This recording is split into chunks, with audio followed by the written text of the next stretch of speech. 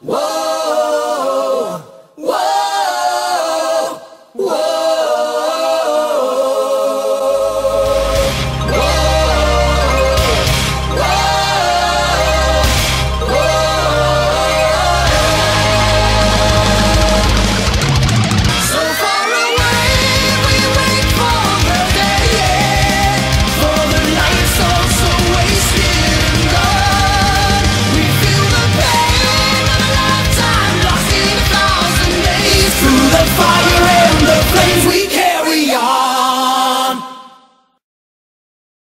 Greetings, one and all to UniVS. In this show we will analyze the stats, weapons, and abilities of two fighters to find out who would win in a battle to the death. Many people have predicted the outcomes, so let's see who guessed right and who guessed wrong. And be sure to stay tuned after the episode so you can see the next fighters and make your predictions down in the comment section below or in a video response. And who knows, your comment or video response could be featured in the very next episode. With all that said, let's meet our two fighters. Maui, shapeshifter and hero to all. And Hercules, the super strong son of Zeus. The two fictional deities of mythology have been given the Disney treatment and are ready for a fight. Will Hercules go coconuts or will Maui have to face that greased lightning? Let's find out. This is UniVS. Maui was not a pretty baby. One look at the premature infant and his parents decided they just didn't want him. So, without hesitation, they threw him into the sea, wanting absolutely nothing to do with him. He was found by a deity who allowed Maui to become a half-deity himself. He gained supernatural powers and used his new abilities to become a bit of a trickster. But most of these tricks were for the sake of mankind. He wanted them to love him since his parents didn't. Some of the gifts he gave were longer days, higher skies, and he attempted to gain the power of creation by stealing the heart of Te Fiti, but was struck from the sky. He ended up lost on an island for centuries until he was discovered by a young girl by the name of Moana. Together, Maui and Moana sailed across the sea to restore the heart of Te Fiti before all life crumbled. Like I mentioned before, Maui became a half-deity and gained all kinds of powers. Superhuman speed and strength are obvious ones, but he also gained immortality and could not die by aging. In addition to this, Maui also got a magical fishhook made from the jawbone of his ancestress. He can block attacks with it, attack back with it, or even lasso very large objects. The final ability he can perform with it is shape-shifting. He can transform into any animal or even just change half of himself. He can turn into a giant hawk that can fly with great agility, he can transform into a reptile that's resistant to heat, and he even uses his shape-shifting to its maximum potential in combat, switching back and forth between his normal form and whatever animal best fits the situation. Maui does have a weakness though. Remember earlier how I said he could block attacks with his fishhook? Well, he can, just not very many times. And if the hook takes a few hard enough hits, it will crack and eventually break. And he can't just fix it or make a new one on his own either. It's made from the jawbone of his ancestress. Where's he gonna get another one of those? But when Maui does have his hook, he can do some pretty cool stuff. See all those tattoos on his body? Well, they actually magically appear on his body when Maui earns them. Basically meaning they count. Why, yes, he did grow a coconut tree by burying eel guts. Maui would also use his magical fish hook to pull islands out of the sea in order for wayfinders to discover them, all like some kind of fun little game. He lifted the sky because it was too low and people were having to bend over. He made the days longer by beating the sun until it promised to move slower across the sky. He even survived a massive beating from Tamatoa, a giant crab monster. He even survived getting smacked by the lava demon Tekka multiple times and is able to dodge its fireballs. Speaking of fire, when it was lost, Maui actually discovered it and brought it back to the mortals by stealing it from a mythological fire deity known as Mahuika. He can lift boats with a single hand and push gigantic boulders as well. He's definitely a fun folklore character. I guess for using him in UniVS, all I can really say is, you're welcome. Thank you. You're welcome.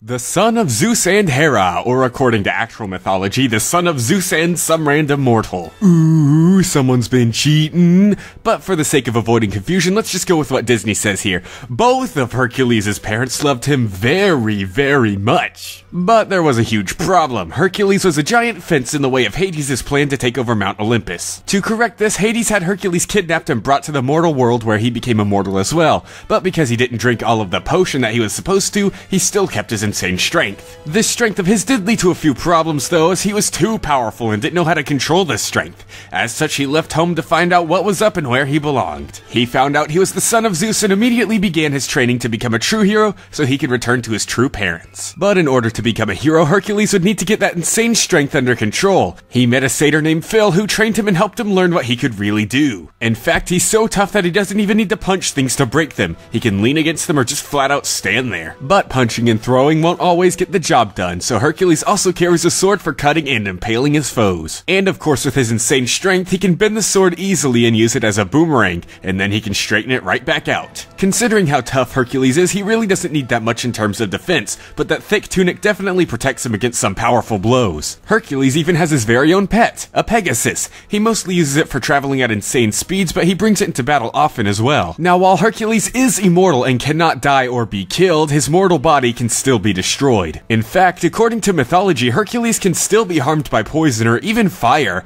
but for some reason magic does nothing as he survived to swim in river Styx. Like I've said over and over, Hercules is strong. Like, really strong. He can lift gigantic rocks that clearly weigh hundreds of tons. Even as a baby, Hercules is strong enough to throw Pain and Panic over a mountain, and as an adult he was able to throw several mountain-sized titans so hard they flew into space in mere seconds, which caused a supernova that created and moved stars. And this was before he realized his true power and became an immortal. Hercules is even tough without his powers though. When he made a deal with Hades and lost all of his strength for a day, he survived blows from the Cyclops, and then defeated the Cyclops with his good old brains. Hercules isn't just tough though, he's also extremely fast. He can react to several speeding arrows at point blank range, and on his Pegasus, he can fly from Mount Olympus to Thebes in 30 seconds, a distance of over 200 miles. That means Hercules on his Pegasus can fly over 30 times the speed of sound. Now let's see if this tough, speedy hero can keep from going back to a 0 against Maui. Let's take a look at your predictions while I calculate the results.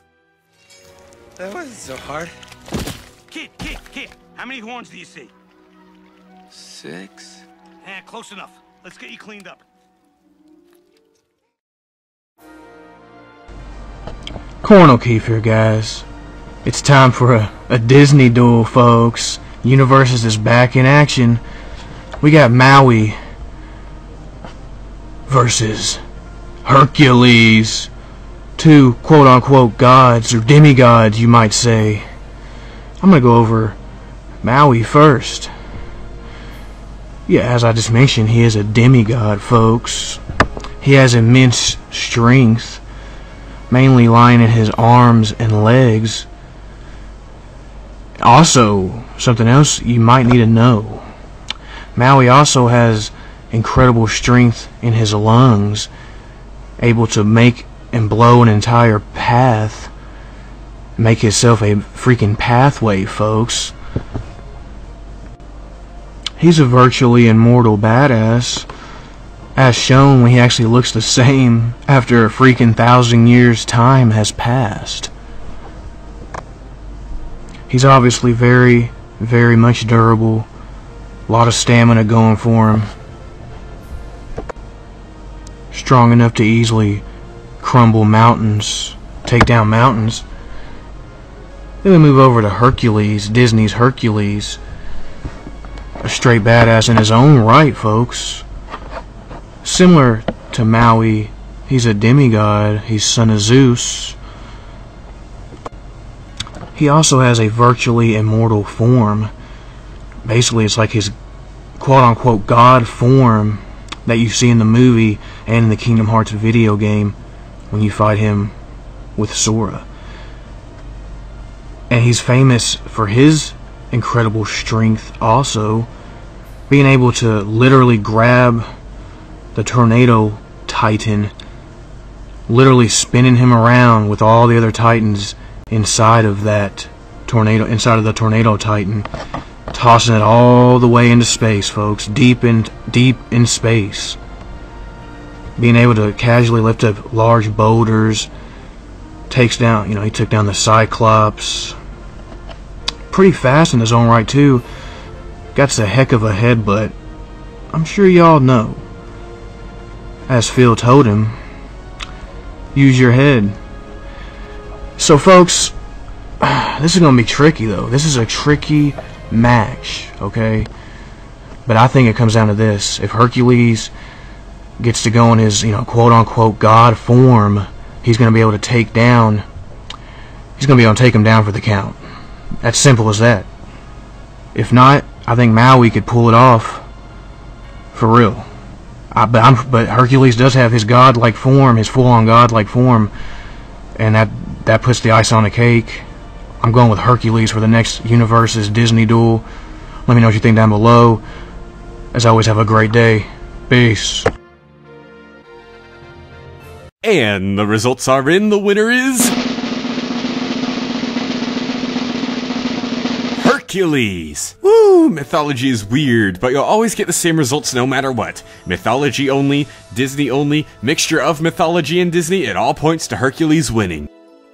Poor Maui. He's got some pretty cool stuff, but the cool things aren't exactly as they seem, and even if they were, I'll explain why they wouldn't work against Hercules. First, let's address what everyone's going to bring up. Maui pulling the sun. His tattoos show up when he earns them, so obviously he must have done it, right? Well, believe it or not, the sun in Polynesian mythology is represented by another deity whose power is unknown. Maui, with the help of his brothers, might I add, ran to the sun, lassoed it out of the sky, and beat it until it promised to move slower so the days would last longer. Of course, Maui didn't pull a real sun from space, and even if he did, it's still not impressive as Hercules. Hercules made a constellation creating supernova when he threw the Titans, remember? As for Maui lifting the sky, no, he merely caught it as it fell. His father did most of the lifting, according to mythology. And again, that still wouldn't be as impressive as Hercules, who has the speed advantage as well. Sure, Maui could shapeshift into the world's fastest animals, but none of them would match up to the Mach 35 speeds of Hercules' Pegasus. Then there's their source of power. Maui relies on his magical fishhook for just about everything. He pulls up islands with magic, not physical strength. Without it, he gets beaten by the giant crab Tamatoa. Hercules has more than enough strength to break Maui's hook. When Hercules had all of his powers taken away, he managed to survive a beating from and defeat the Cyclops. And he's faced much tougher foes. Maui hasn't even beaten Tekka. Then finally is the difference in their immortality. While Maui can't die from aging, he can still be killed. In mythology, he was defeated in a not so safe for work way. Meanwhile, Hercules can't be killed at all. And no, this isn't some Ganondorf only holy weapons no limits fallacy, it's the actual lore of mythology. Hercules had his skin burned off when he wore a poison tunic and was still alive. The only way he was able to break free of the horrible pain was destroying the rest of his mortal body so his immortal side could be free. And in the Disney version, his string of life couldn't even be cut. With greater speed, strength, the ability to destroy Maui's source of power, and superior immortality, Maui's ship is sunk. The winner is Hercules. I'm sorry. He'll get over it.